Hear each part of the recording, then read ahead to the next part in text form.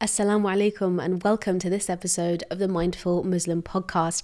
On this episode, I will be speaking to the amazing Zainab. She shares her experience of OCD and gives us a real education and lots of knowledge and information and her personal experience of OCD, as well as religious OCD, as well as relationship OCD. I hope you find this episode a really useful one, inshallah.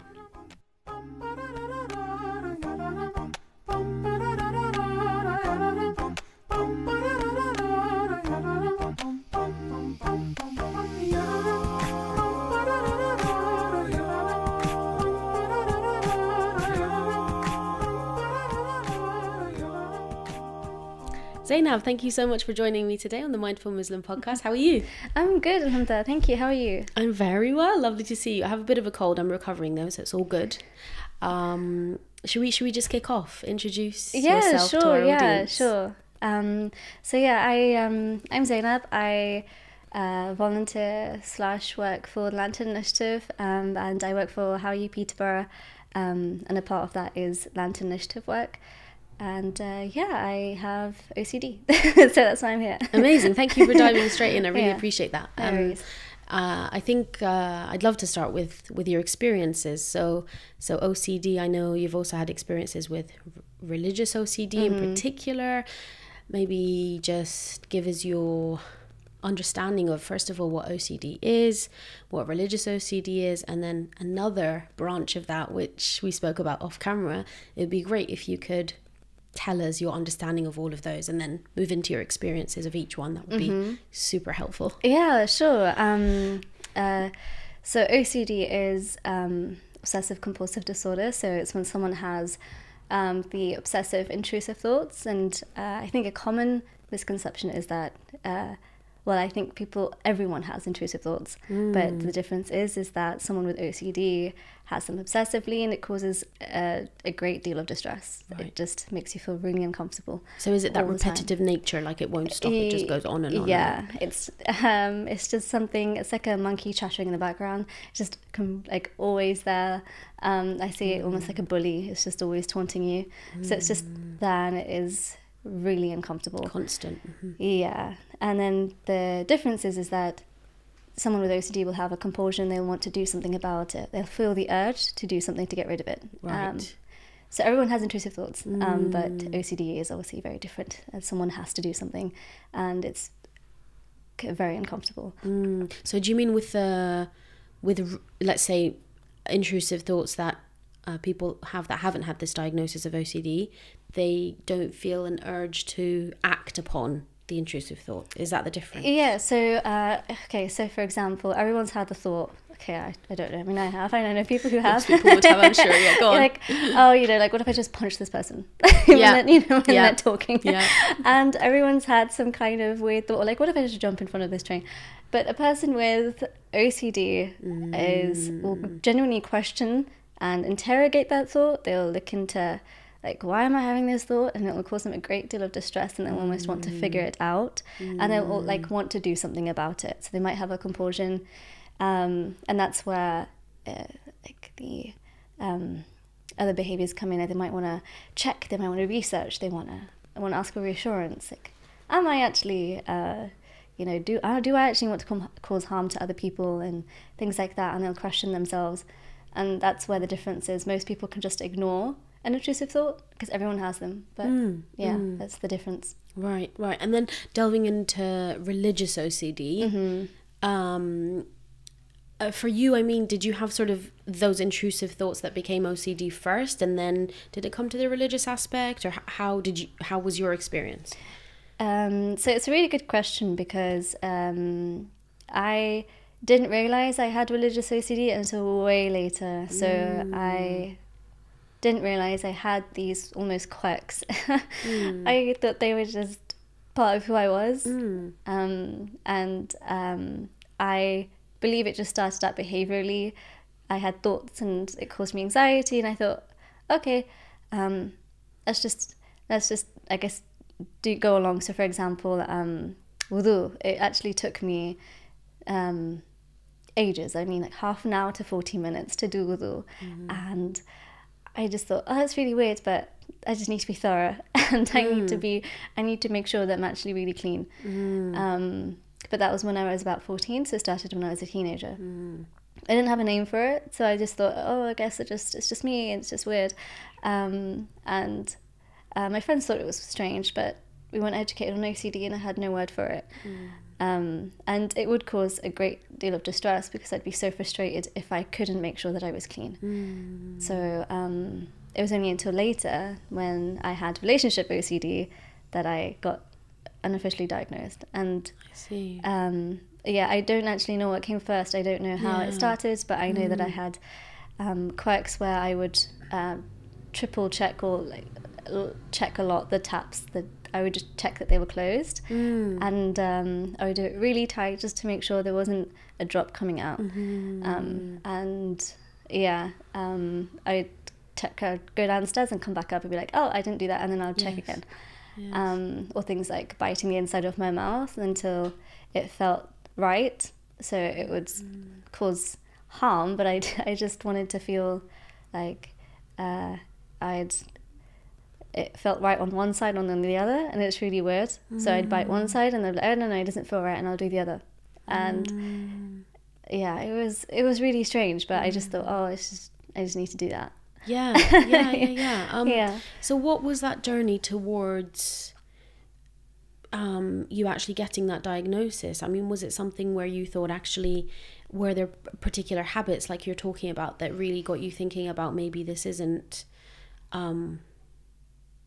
normal, perhaps? Is that what kind of triggered you thinking, I need to see what's going on with me?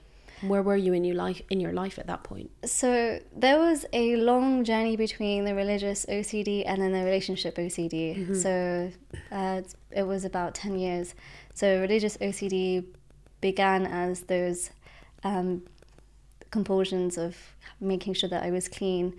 But then it also turned into religious doubting. So I became an obsessive doubter about the beliefs I held. So religious OCD is all about attacking, well, it's different for everybody, but you could be obsessed about not going to hell, and you'll want to make sure you're doing everything right so that, you know, you're not going to hell, you're not committing a sin. So a lot of that was about, my obsessions were around that, and belief. I had a lot of religious doubts, and it makes it hard to enjoy religion. So I actually left religion. I left Islam at some point, and then I came back about when I was around 20.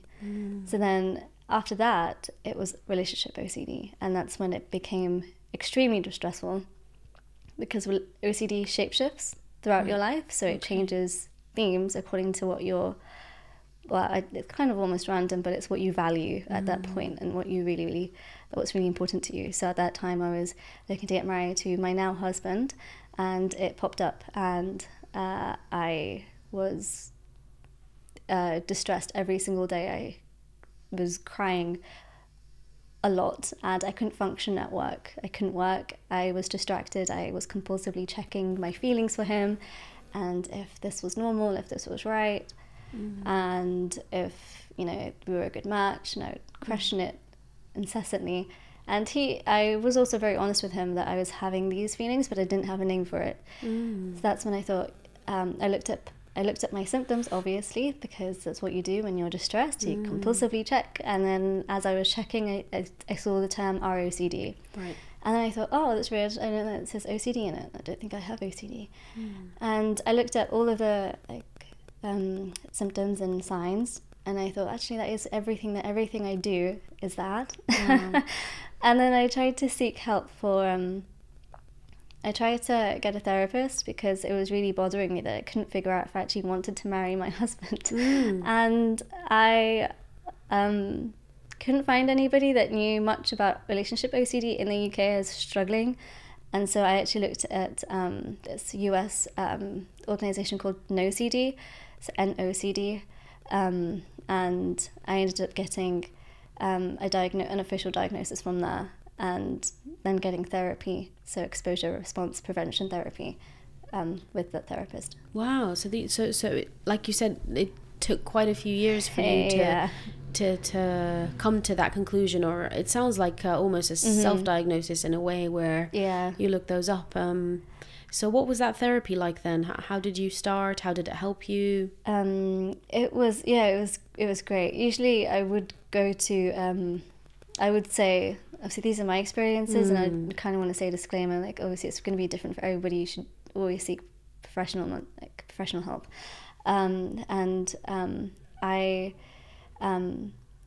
The therapist was like, great. She just explained that I think this is what it is, because I think it was at that point it was pretty obvious. Because I couldn't do anything but do my compulsions at that point, and it was impacting my work. So I'd get emails from like work, like, oh, you've slipped up a little bit, and I was like, I don't know what's going on with me, I'm just really struggling. She diagnosed me, and then we went through what the therapy would be, so exposure response prevention, and she explained that we would be exposing yourself to the triggers and the things that do make you feel distressed. So we created an almost pyramid. So it started off with something relatively small, like looking at a picture of my now husband, and excuse me, like a few seconds. It's okay. Thank you. And looking at that for a bit. Okay. That was like number one, because it's easy and it won't cause that much distress. And the point was, if you look at it, usually looking at it will trigger you, and it will trigger some thoughts, and you'll end up spiraling again. And so you would do that with a therapist, and then you'd also then you'd go on to the next one. So you might have built this, you'd have built this hierarchy of things that you find distressful on a scale of 1 to 10. And obviously the higher you go, the more intense, stressful it is. Yeah. So I actually can't remember what the top, I actually can't remember what was at the top of mine. It's a couple of years ago now. But yeah, you just work your way up with therapist, and then eventually you'd self-manage. So you would do that on your own. So she'd give me homework, she'd get me to write prompts. So for example, a lot of the thoughts that I had around marriage were like, what if I get divorced, and then what if we're not right, and I can do everything. I can check everything beforehand to avoid getting divorced, which isn't likely. You just have to roll with it. You just have to see where it goes. But I was like, if I can be 100% certain, because it's all about certainty and control. If I can just control everything, I'll be fine, and I won't get divorced. I'll be fine. So the prompt was, okay, imagine actually things just don't work out, and that's really just stressful at the time. Wow, yeah, because you're in the thick of it.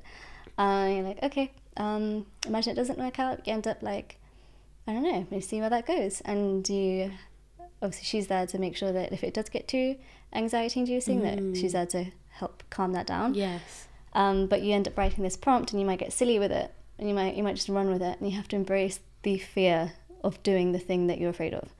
And it helps to, the more exposure you have, the less anxiety that you will feel over time, which is the principle of that therapy. And there's a different therapy as well, which I realized that I think I was doing as well at the time, but I didn't realize I wasn't doing it with a professional. But that helped a lot in calming. ERP helped in calming down my anxieties, and feeling like actually this is pretty manageable, and I'm not going to lose control or. So is ERP the other one? Yeah, ERP was the one that I was doing. What does that stand for? Exposure Response Prevention Therapy. Oh, okay. And then the other one is called Acceptance and Commitment Therapy. And that one I didn't get, but it's different for everybody. But the difference is that ERP is like a scale, and you work through your anxieties, and it becomes less distressful. Right. And over time, I guess. Right. I mean, what was the process in terms of time? You have to do it a lot. Yeah. So I don't know how long my therapy was, but I can't remember, but I know that I have to admit, I didn't do all of the homework that I was prescribed. And that's just me being honest, but also I know that I should have, and it would have helped me along a lot better. And it's something that I did after marriage as well. So you have to do that multiple times a day, sometimes more, depending on the severity as well. Yes. If those intrusive thoughts are very much there all the time. Yeah. And you said before starting the therapy, it had got to the point where it was compulsions all the time. It was all I could think about, and I would just burst into tears. But the more that I did that, the more it helped to see things a little bit more clearly. So it's not always that you're gonna see things like with clarity, but the more that your anxiety is reduced, the more you will actually be able to feel something other than anxiety. And it does get better, but you do have to keep being persistent, and you can't expect to feel something because of the therapy. It will just happen eventually. I do believe that. Like, I didn't at the time I was so distressed, thinking that I still don't really feel anything for my partner, but like I know that I don't want to leave. And that was just the main thought. Like, I don't want to leave, but I feel like I should because I don't feel anything. And then it was just this self-perpetuating cycle. And I know that if I left, I would have felt horrible. I didn't want to, but I didn't know how to be talking to my partner, the someone I was thinking about getting married to. And he was really patient, and it helped. But it's so lonely and difficult that it's so painful in that moment that you just want to get out of it, and it's hard to stick with something that you don't know is going to work. And sometimes ERP doesn't work, so you might do ACT, the acceptance commitment therapy, and that might work. But I think that you can't just ignore it, and you can't just you have to sit with it, right? And you have to embrace the discomfort, right? The acceptance therapy I haven't heard of, that you just mentioned, acceptance and commitment, but I have just in passing spoken to people about OCD before, and things that have come to mind is like, if that intrusive thought does come into your head, try to almost wrestle with it, or don't let that intrusive thought win. Like, whatever sort of act that you have that urge to do, try to not do it. By trying to sort of, whether it's education or some other form of reminding yourself that actually I don't need to wash my hands 20 times or 100 times or whatever it might be. But I've never had that experience myself, so I can't put myself in those shoes and really know if that would work, if you had that conversation with yourself. And like you say, if it's just incessant thoughts all the time, how many thoughts can you argue with and make sense? And it sounds really, really, really difficult. Essentially it's exhausting. You can't fight every single thought, and trying to is so tiring, and you hardly have the mental space for anything else at the end of the day. And it's a good point. You do just have to. I think fighting is almost the wrong word, because you can't fight. You can't fight it. I don't think you. I think it's just there, and you have to embrace it, like accept it, and that's the part of acceptance therapy. I see. So, for example, one of my one of the things I had to do was not triple check the taps. Yes. So I just closed it once, and I had to just leave it. And that was really uncomfortable, because I thought, no, I can't do that.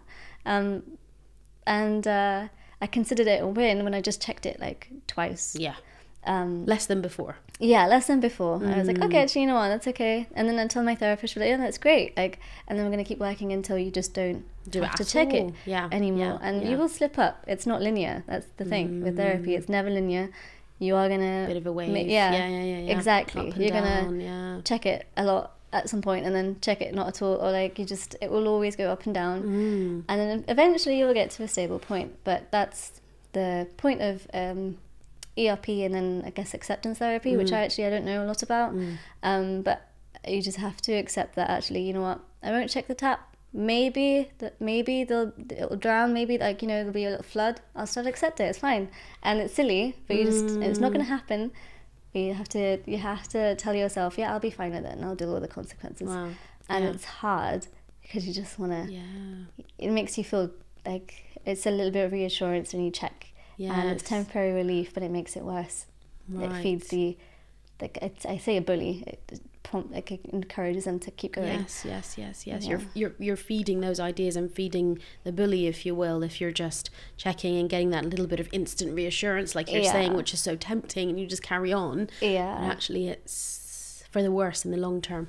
Yeah, exactly. Wow. It just makes things a lot harder, and I think that I've seen a lot of advice, especially with regards to religious OCD, that ignore it, and or like trust in Allah, and it's like, of course that's a really nice thing to say, but it's not going to work.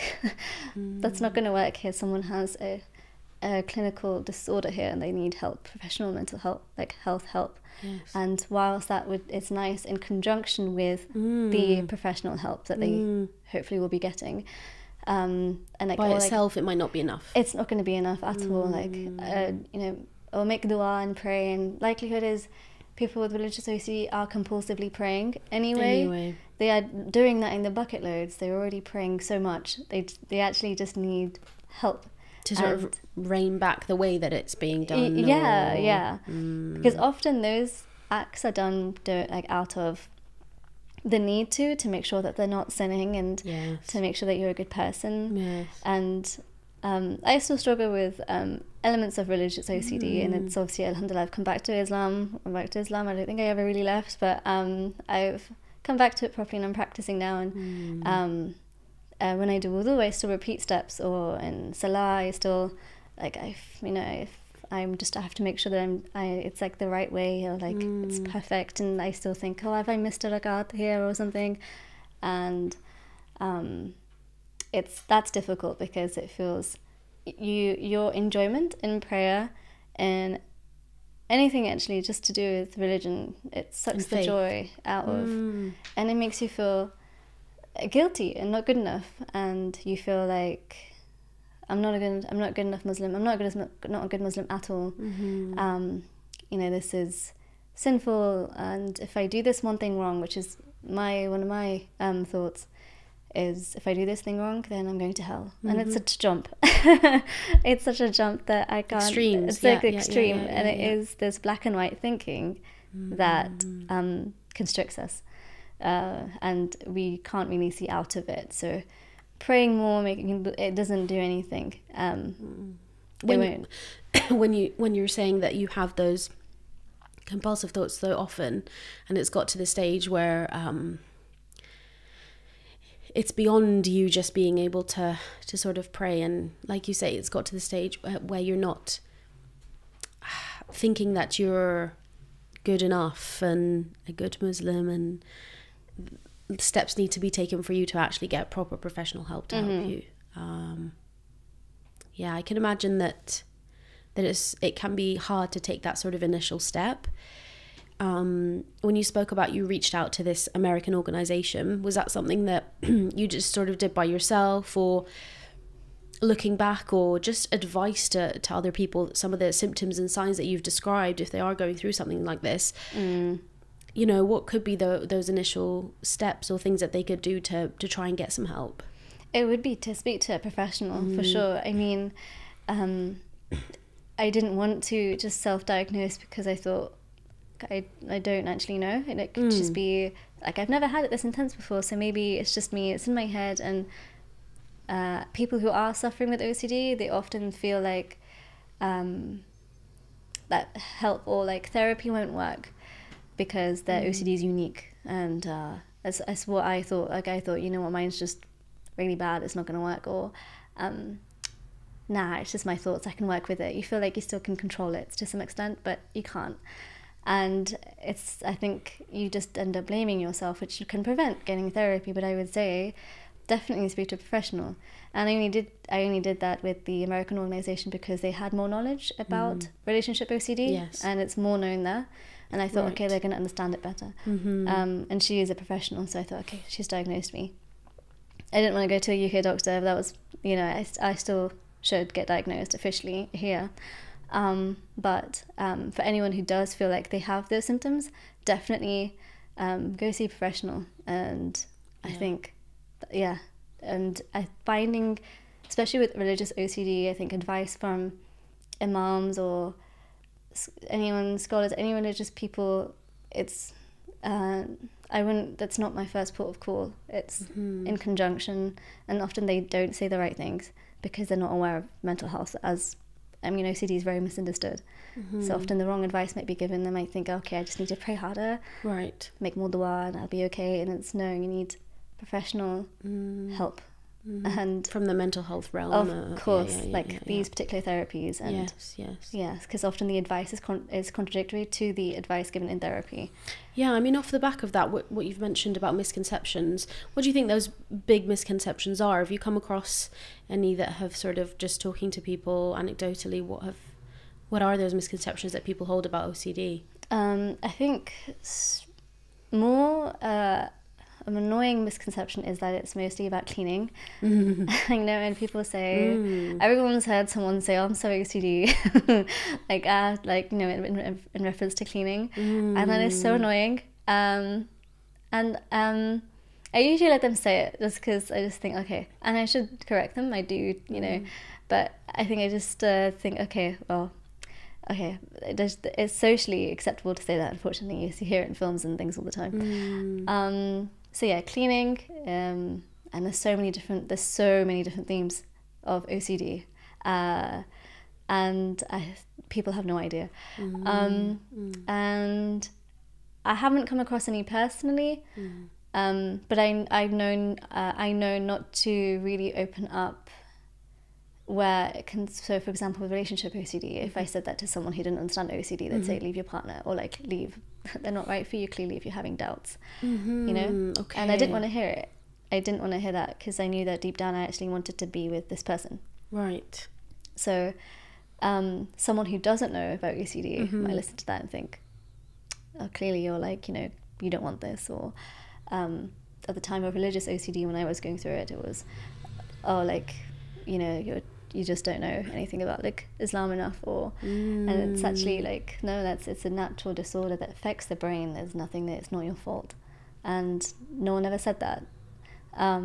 But I think those misconceptions are it's in your control, it's your choice. People think that it's something maybe that can be helped, and it can be helped with professional help. And I can imagine that can be so damaging if you're just sitting with a friend or a family member and you mention some of these things. It can be really damaging to sort of your journey to wellness, if you hear things like that. But it's obviously from, like we said, misconception, a lack of education in that realm, or OCD in terms of a diagnosis has been around for a while, but actually what do we know about it generally just in society? It's very, very lacking, I guess, really. Yeah. Like you said, so many themes. What are some of those themes, if you could share with us, just to broaden our horizons a little bit? Yeah, sure. So it's going from harm OCD, so having obsessive thoughts about harming yourself or harming others.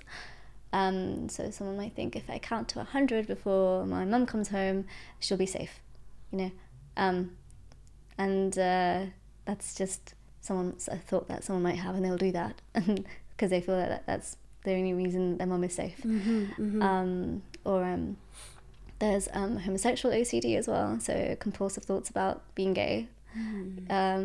So you might look at someone of the same sex, you think, oh, they're attractive, and you're like, oh, actually, am I gay? And you keep thinking about it, and then you end up questioning your sexuality.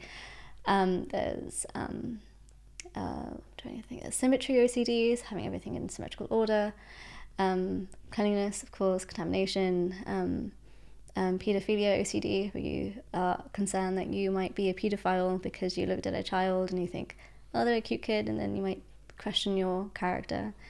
And these are the things that people keep quiet because it's so, if you say that to someone, they might think, actually, you're really weird. Why would you have that thought? And it's very normal with someone with someone who has OCD, and they need more compassion and understanding. And I think it's the onus of people who don't have OCD to try and understand that, right? And and to ask questions. To ask, exactly,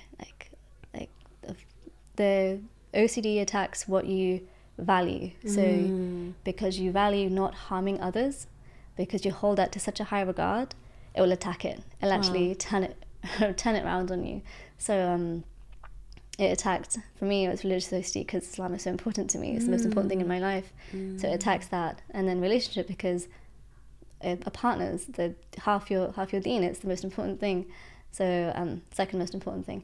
And it'll attack that because it's so important to you.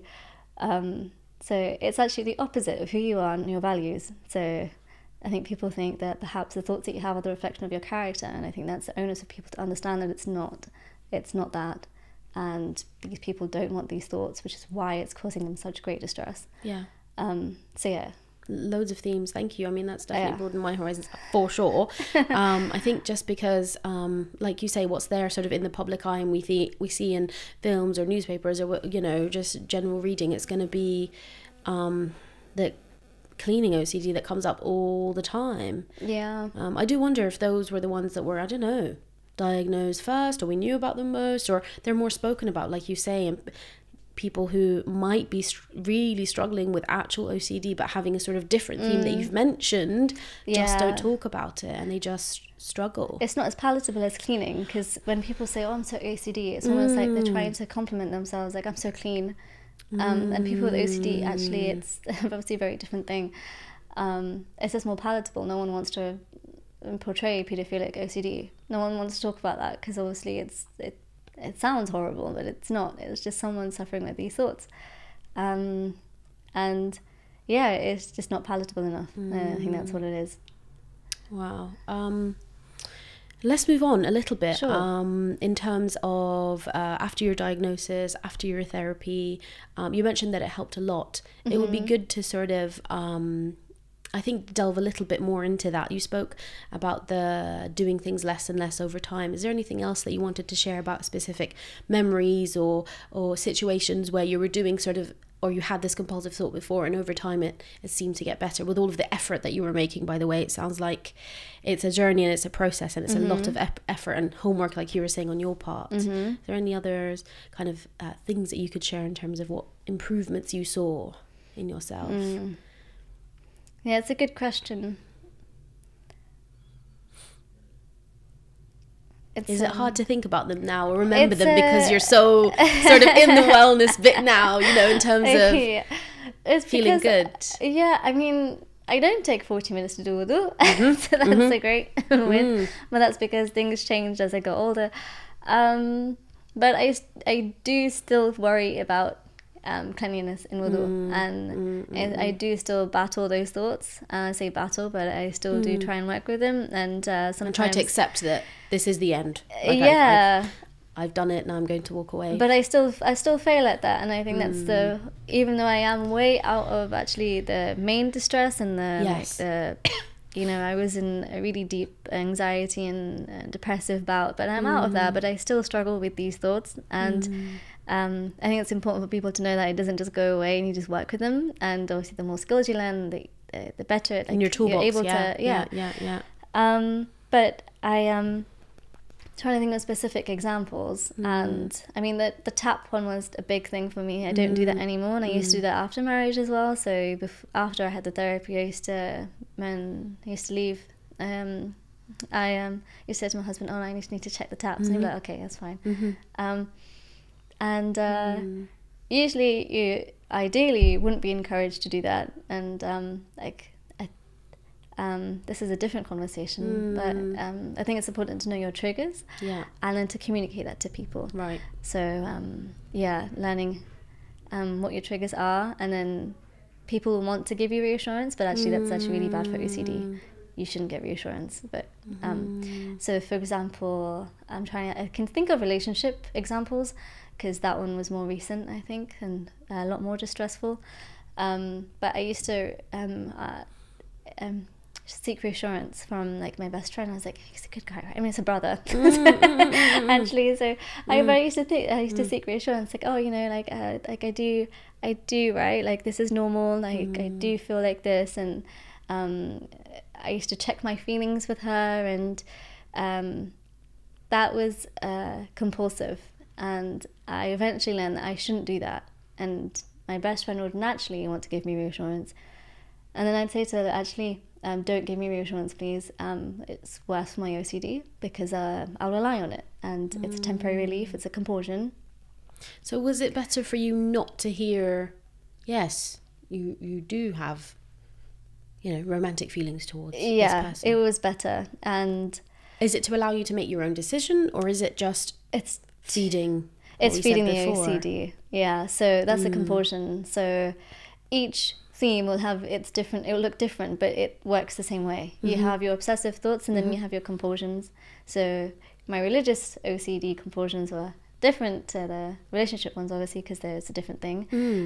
So this one I used to check. I used to research my feelings. I used to research what's a normal relationship like what does it look like, because I didn't grow up with that. It wasn't really around me. And then how does marriage work, kind of. And whilst these might look like normal questions, they were compulsive. I used to check every single time I had this doubt, and I couldn't trust the fact that actually maybe deep down I do really want to be with this person. And alhamdulillah, we're good now, we're happy now, we're fine. But before, I couldn't see a way out. I couldn't see how I could possibly get married and be fine. I'm going to get a divorce, and it was all these thoughts. It was almost as if I wanted to control the outcome, which you can't do. And so I'd ask reassurance from my best friend, like, you know, do you think it would work out? Do you think it's going to be okay? And she just didn't know the answer. But, you know, she'd try and reassure me. And, it feeds the OCD monster a little bit, and it placates it. Temporarily, it makes it feel good, because it's like, yeah. And it's almost, and you know that it's terrible because you also do it. And this is where it gets a little bit complicated. But you do it because you feel that relief.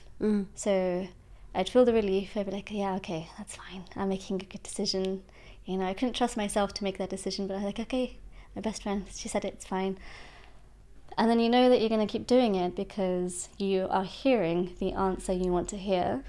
So if she had said, no, I think you should leave, I'd actually get more distressed. But I really just wanted to hear it was going to be fine. But it would make it worse because I'd be like coming back to that, and I'd ask the same question or in a different way. I see. I'd want to check that, yes, it is still a good decision.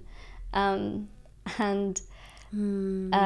for that person opposite, I'm just thinking of our listeners and viewers, for that other person involved, if this person is asking you constantly this same question, is the response better to say it's a decision that you need to think about, or is it nobody knows the future? Yeah, absolutely, that's it.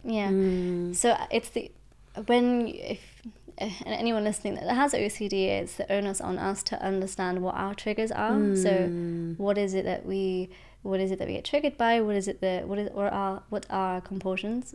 And then communicating that to the people around you, because even though it's not your fault at all, it is your responsibility, and you do have to learn about it, and you do have to understand how it looks like and how it might impact the ones around you, because they will just want to help you, and it's not their fault if they mean well. But if you tell them, hey, actually, you know what, don't give me reassurance, you know, stop me from checking things, like just try and help me do this, and if you tell them, they will do that, because you're telling them this is actually really good for my OCD if you do this. This is what I need. This is what I need. It's exactly it. Communicating your needs, and that only comes with education, learning about your OCD. Right. And this is for someone who already knows they have OCD. Yes. And obviously if you don't and you are suspecting it, definitely seek help, get a diagnosis. But for someone who has it and doesn't know what to do, learn about it, learn about your triggers, your compulsions, find out, and if you need help with that, get professional help with that. And sometimes it's hard to see what they are when you're already stuck in it.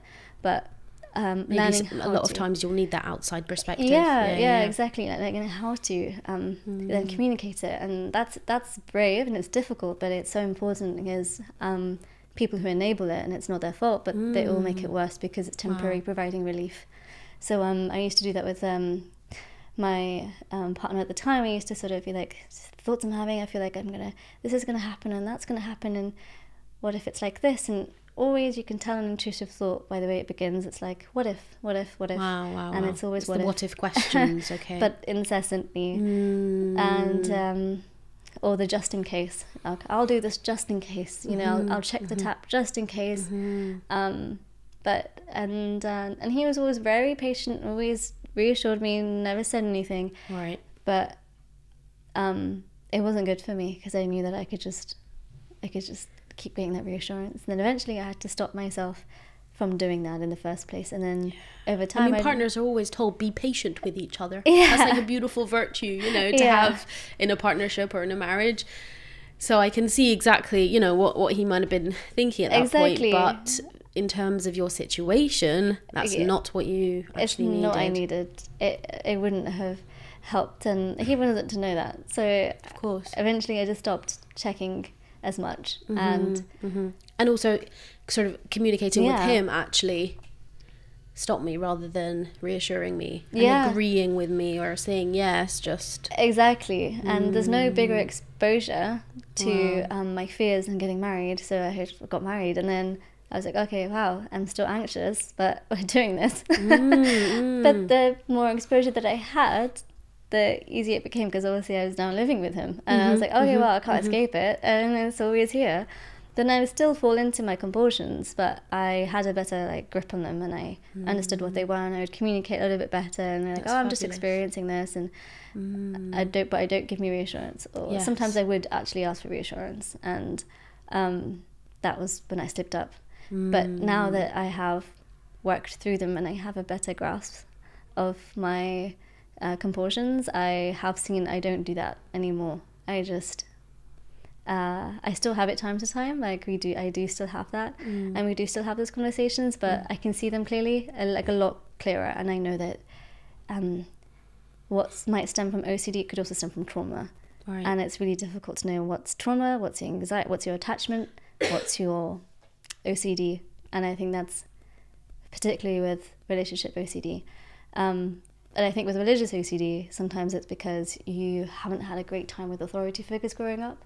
So you might not have had an Islamic background. I didn't have one, as in I didn't have like a teacher or something.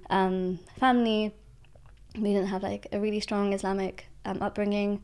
So, and then authority figures, there might be some childhood trauma or something that impacts the way that you have the relationship with Allah, and then that affects that, and then that might contribute to OCD. And so it's about working with OCD so you can see all these other things clearer, like a lot more clearly, and then you can work with those things. So when I realized that I had relationship OCD, I thought, okay, well, I know there's also some trauma stuff going on here, but I can't tell what's what. The more I worked with my OCD, the more I could see actually how much of it was my own trauma and anxieties. And I was able to work with that as well. So it's a holistic approach, but when you're in the thick of it, you need that OCD therapy help. You need that. You need to focus on that first. Absolutely. It sounds like from what you've described, it's almost like a process of letting go of not knowing what the future holds, and accepting, as you say, almost what's in front of you, or that action is done now, and I'm going to leave it at that particular thing, or whatever, because there's so many themes that you've mentioned. So I want to know sort of what it felt like, maybe towards the end of, I suppose, like you say, it's still very much an ongoing struggle. You know, there's intrusive thoughts now and again, there's compulsions, you know, or things that you'll do that you'll repeat still. But I want to sort of understand, or I want that to know more about what's the feeling that's coming up in you when you're going towards wellness and sort of overcoming some of those things, you know, in yourself. Like, what was it like not having to check the taps, you know? As in the process, for you, like how you felt about yourself at that point. Oh, like I felt relieved. It was uncomfortable at first to not do the compulsion, and then just all of a sudden, I won't say all of a sudden, but then one day I realized actually I don't do that anymore, and I just thought, oh wow, okay, that's amazing. I didn't realize that. It's almost like you're starving the bully and you're just letting it rot. I mean, he's letting it, you know. But I just don't pay as much attention. I just didn't. One day it just didn't happen, and I was like, okay, great. And you realize that it's just, I don't know how it works or really the intricacies of OCD, but the more you work with it, the more you embrace it, to almost sit with it, eventually it just it just goes just disappears. And sometimes though I might still check the tap, but it's not as distressing or frequent as it used to be. Yeah, I mean, the frequency is a big aspect of it, as you say. And I think educating the people around you, knowing your triggers, it's so much about knowing yourself. Yeah, absolutely. And digging deep as well, and maybe thinking about your past as well, because you mentioned it's like important to have that kind of control. Was there anything, you know, that you feel comfortable with about your past or your childhood or your upbringing that you kind of worked with perhaps a therapist, or just your own reflections about? I'm just thinking possibly for parents or other relevant people listening, in terms of children or younger siblings perhaps, what they could do or not do to sort of perhaps prevent OCD or reduce the chances of those kind of tendencies appearing in the future. So that's a really, really great question, and it's not one I don't think I have a really good answer to, because it really depends. I mean, it depends then on the causes of OCD, which could be genetic, you know, like biological, that could be due to upbringing. And that, it's always, you just don't know. And it is more likely in people who have perfectionist tendencies, which I do have. Yeah. But it would be learning about, I mean, if you suspect that someone in the family has OCD, it's worth always learning about, because I think these things get passed off as quirks. You know, me taking 40 minutes to do wudu, I don't think anyone expected to thought, oh, you're just taking ages in the bathroom. But I suppose if we had learnt about things like that, and if it was more common knowledge, which meant mental health is now being talked about a lot more, but, you know, things like ADHD and OCD still get sidelined, or bipolar disorder, and we mainly talk about depression and anxiety. But I think we need to look at actually if there is something that your child is doing or your sister or brother is doing, it's worth looking at their behaviours, and if they are distressed, or and talking to them about it. Exactly, like what their thoughts might be if they are expressing that.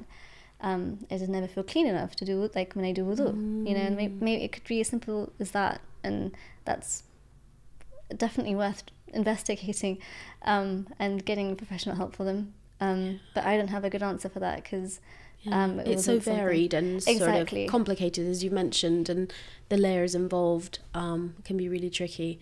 But yeah, I mean, for family members, parents, I think just it does come back to education, and yeah, I think parenting is the hardest and the most important job, you know. Being a new parent myself, it's something that I think about a lot. So I think just knowing as much as we can and having as much knowledge is really the way forward. I wanted to ask you a slightly different question. At Inspirited Minds, we recently conducted a public consultation on religious OCD, and one of our participants mentioned that her OCD stemmed from a lack of knowledge. So I just about the actual religious practices themselves. So like not being sure what breaks would do. Yeah. And really, do you think that, you know, what do you think that apart from the ones that you've mentioned already, are there other religious OCD kind of tendencies that you could share with us? Because I know you also work with the Lantern Initiative, and some of your projects there where you may have delved into this. It would be great if you brought in those experiences in terms of what are those common signs or symptoms again for religious OCD. So it's a great question, because I have found that the more I learn, the less, or I'm able to work with the thoughts. I say work with them, but yeah, I'm able to sit with them a little bit better, because I know. I haven't really spoken to many people in the community about OCD, or anyone actually, because it's not something we're not there yet. And we've got quite a little bit of way to go.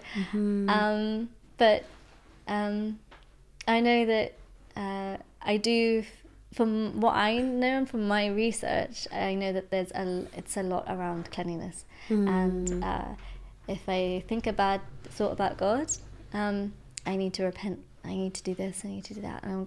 And I know it's all about, like, I used to have blasphemous thoughts as well, so that was a part of it. I used to think, oh wow, like, I'm clearly not like a Muslim if I have these thoughts. You start making these character judgments. And I think people might be doing that even though it's contrary to what they actually feel about Islam. And it's all varied as well, like how it presents itself with someone with religious OCD. But I do believe that the more knowledge that you do have, the better it is. In terms of, if you still need therapy, you definitely get therapy. But with the tools that I do have, I find that the more knowledge I have, the better. So for example, learning more about istinja, and remembering Allah's mercy is so important to me, because I think a lot of us grew up with like going to mosques where maybe they're a little bit strict. There might have been beatings, there might have been also shouting. It wasn't kind or compassionate way to learn about the Quran or Allah. Like, it wasn't a great environment. And I knew I went to one of those mosques and learning that God will punish you if you do this, and it's always that really harsh framing of God, and you don't see him mercifully. Yeah. And now that I'm older, I'm able to learn about Islam more, and I know more, and I'm able to have my own connection. I try and remember that that's so much more merciful than what I was taught to believe when I was younger. And unfortunately that sticks, and it's harder to shake off when you're older. Absolutely. Unless you have parents that have taught you that. And if you do, alhamdulillah, but I didn't have that, and I think a lot of people didn't have that. It was often just, if you do this, you're going to get this. Yeah, subhanAllah, I think there is often, just so much focus on rules. Yes. And I'm not, negating how important those are, but especially to a child, as you say, that's really going to stick in terms of, this is the view that I have of my creator, in terms of just, it's very black and white, and it's very, very strict, and it's very, very, where's the focus on the love? That Allah is love, and is the most compassionate and the most merciful and the most loving. And it's just, I don't think there's enough focus on that, possibly even in households and homes, and as you say, in religious establishments as well, and teaching places, because I don't know, I would hazard a guess that if we did ask a group of young kids about a trait of Allah, I doubt that their first one that comes to mind would be that he is the most loving or the most compassionate. And I think that says a lot about our own sort of way that we're teaching our children about Islam. Exactly. Definitely something to reflect on, for sure. My next question is a little bit actually sticking to thinking about the Muslim community, and as we know, there's already stigma, not just within the Muslim community, but generally with society, still really with mental health disorders or problems or struggles that people are facing. And do you think when it comes to religious OCD, that particularly in the Muslim community, we have more of a stigma towards that? Perhaps because, I don't know, of fear of the unknown or whatever it might be. Do you think it's more difficult to sort of maybe share that for somebody that thinks, maybe I do have those tendencies or religious OCD possibly? Do you think it's more difficult to share that with loved ones? I believe so. It can be. It just depends on your situation, but it depends on so many different factors. So how supportive your family is, how loving they are. If if you feel safe with them emotionally, right. If you're able to actually say that, I feel like I might need to seek help, professional help. Can you say that? And I didn't think. I think with second generation parents, they didn't have the time to explore their emotions. They might not be as emotionally equipped. You might not feel as emotionally safe with them because they just had to get on with things, and you've adopted that in the household. You might tell your friends, but they're the same age as you, and they might not know anything about OCD. And it really is the job of the parents. And unfortunately, there are a lot of people suffering out there because they haven't had that loving support from day one, even. So they might seek help from somewhere else. And it really depends on who you go to, because we're told go to imams, go to scholars, go to XYZ. And we don't say, actually, no, go to a therapist. You go to a therapist who'll be able to help you, especially in regards to OCD. And I think people are becoming a little bit more knowledgeable, but it really does just come down to knowledge, because people with OCD, especially religious OCD, they feel so guilty. I used to feel so guilty, and that's exactly why I thought, you know what, if I can't be a Muslim properly, I'm just not going to be a Muslim. And I thought, oh. And I was young. But people will think in those ways it's black and white already for them. So they think, okay, well, there's nuance here. They can't think in the grey. They'll assume, okay, look, I just can't, you know, I'll just leave. Well, I won't pray anymore. Or they get frustrated and they won't do wudu, they won't pray, and then all of that, and it affects everything. And it's just so much guilt already that I think they already feel like that religious OCD is a reflection of their faith, that it's because they are a bad Muslim. So when they are faced with advice that says pray more and do this, they think, okay, well, I need to do more. When they don't, they just need help. So it really, again, just comes down to education and compassionate support, and that sometimes, unfortunately, you don't get in families. You might get in friends, but they won't be able to diagnose you. So you need to go seek help, and that needs to be encouraged in schools. In mosques, they need to talk about it. They need to talk about OCD, because I do believe, I remember reading that I think Muslims are twice as likely to get OCD compared to Christian counterparts. Wow. And because emphasis is on cleanliness, yes, I can see why that's exacerbated with people who have OCD, because it just makes it worse. And the less they know, and the less they get, obviously, if they don't get help, then it will make it worse over time. And there are so many people suffering with it, and it breaks my heart, because help is there. It's just about directing people to that help, and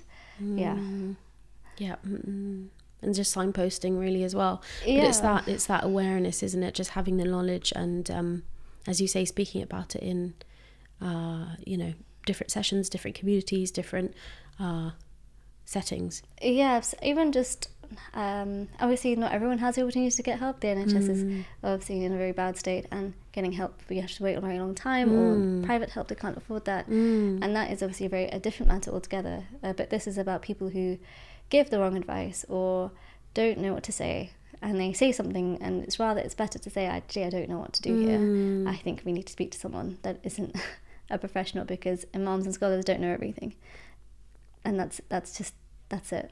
That's fine. That's not okay. That's not sort of a criticism. It's just trying to help that person in front of you, and being completely transparent and honest about what help can be given. That's amazing. Thank you. I guess we've already spoke about some of the practical ways that you deal with OCD, but was there any others that kind of come to mind, or things in your toolbox that you use day to day that help you maybe minimize those intrusive thoughts or the compulsions and acting upon them? Was there anything else that you do sort of daily? So the best, and I think this actually comes from acceptance and commitment therapy, but knowing your values. So this was particularly helpful with relationship OCD, but knowing your values generally, especially as a Muslim or as someone who's having doubts about their partner, but you say, okay, look, you stay value driven, and your feelings, regardless, they will fluctuate. You might feel anxious on the wedding day, you might feel anxious praying to God, but you do it anyway because you know it's the right thing to do. So that's the advice that I took, and I thought, okay, if I outline my values, I know myself, and regardless of how anxious, distressed, obviously get help, but if no matter how anxious I get, this is what I'm going to do. Right. So this particularly helped when, in praying, if I was really concerned about if I missed a rakat, I thought, okay, I'm just going to pray, and I'm going to tell myself that Allah's more merciful than these thoughts, and it's fine, I'm okay. And sometimes it doesn't work, but you have to embrace the fact. Also, there's a flip side to that. So stay value driven, but also turn OCD on its head. So if this might be a little bit, it could be triggering for someone to do, but this is what helps, and it might seem blasphemous, it might be triggering, but if I do feel like I've missed Rakat and I haven't, it's just a thought and I get stuck on it, like, okay, so what if I've missed Rakat? Okay. And you have to just go along with it. You have to accept it and you think, okay, so what? Or like, so what if I did wudu wrong? When you know that you haven't, you know, you've been thorough, and I know that I'm thorough, but I have this feeling that I wasn't. I said, okay, so what if I wasn't? And I have to, that's good, that helped me a lot. And or like, so what if I get a divorce? Okay, cool, I'll just run away, go live a nice happy life somewhere else. By myself. Yeah, by myself, I'll be fine. Okay. Like, you just kind of turn it on its head, make it a little bit funny if you can, you know. I think that helps a lot because it's so horrible. So yeah, I think turning on its head, it's good practical advice, and learning your values, staying value driven regardless of how anxious you might be feeling, and doing it anyway, and say, look, okay, so for example, if you do have a relationship with OCD, or if you're listening to this and you have that, like, okay, I'll stay in this for 3 more months, I'll see how I am then, and then I'll just go and just go along with it, and then the next 3 months, yeah, okay, next 3 months I'll just go along with it and see how it is, and eventually even 6 months, and you've kind of placated the anxiety to like not make a decision right now. Wow, yeah. So yeah, I think that was very helpful for me. Yeah, it sounds really, really powerful in terms of getting in a different mindset or rationale or headspace where you're able to move on, even if it's just temporary. Yes, and then, like you're saying, you're finding you're 3 months, 6 months down the line where you haven't repeated that particular action or whatever it might be. Yeah, it's a bully. It wants you to feel horrible, and I think remembering that, and remembering that actually, you know, you do have the power to work with this. It's okay. It can't force you to do anything. It will tell you that you need to do something, but it won't. It can't force you. It's just a bully. So you just need to work with it, and you just kind of bring out this sort of sassy side to you that you just work with it. You just have to, even if you fake it till you make it, and that's what helped. And amazing. It's eventually it does help. Yeah, no, that it sounds fantastic. A really kind of good way to manage day to day. I guess we're coming towards the end, but I wanted to ask a little bit more just about the work that you do with the Lantern Initiative, the kind of projects that you do. I know that you're based in Peterborough, so I wonder if we could sort of close on some of the projects that you've been a part of, anything really that you wanted to share, any learnings or reflections that you wanted to share from some of the projects or events that you've been a part of. Yeah, sure. So Lantern, we do various different things actually. So we have a chai and chat on Mondays with just women. It's mostly women focused because we're women mostly in the charity. We do free counselling, so we signpost people to a therapist, which we pay for. And we do connecting Muslim mums, which is fantastic. It's a 6-week course for new mums. And I'm usually there to take care of their little ones or make tea and coffee and things like that. We do so much more. We do retreats sometimes, so we have one upcoming with Mohammed Isaac. In fact, I think it might actually be this weekend. I wasn't involved with that. We do workshops and things, and I go into schools as well and talk about mental health, and amazing. We have things coming up talking about OCD and ADHD actually. So yeah, lots of different things. It's very varied, and we've done Qigong as well, which has been great. What's this? Qigong exercise, slow exercise for everybody actually. So we have aunties coming in and they just sit on their chairs and they do some exercise right at the front, and it's so nice. It sounds excellent because it's about getting the community together and getting people to talk as well. Exactly. And get to know each other. Yeah. And it feels really nice when you do have, like, at each of these events, we see different people connecting, different people attending. And it's so nice to see people celebrate actually their mental health and what they're achieving. And it might not be an actual conversation about how they're really feeling, but we know that they feel better after these events because of the feedback we get. So it's a small drop in the ocean, and we only hope to grow, inshallah. So inshallah. Good luck with all the projects. They sound fantastic, and we wish you all the best in the future with all of your work, with Lantern and also OCD, intrusive thoughts, all of that. So thank you very much. Thank you so much, Zainab, for being so honest and candid and really opening up. Inshallah, we'll see you again. Thank you for having me. Thank you very much. Assalamu alaikum. Thank you. Walaikum salam. Jazakallah khair for watching this episode of the Mindful Muslim podcast with Zainab. I hope you found it a useful one. Inshallah, share this episode with friends and family, and I will see you on the next one.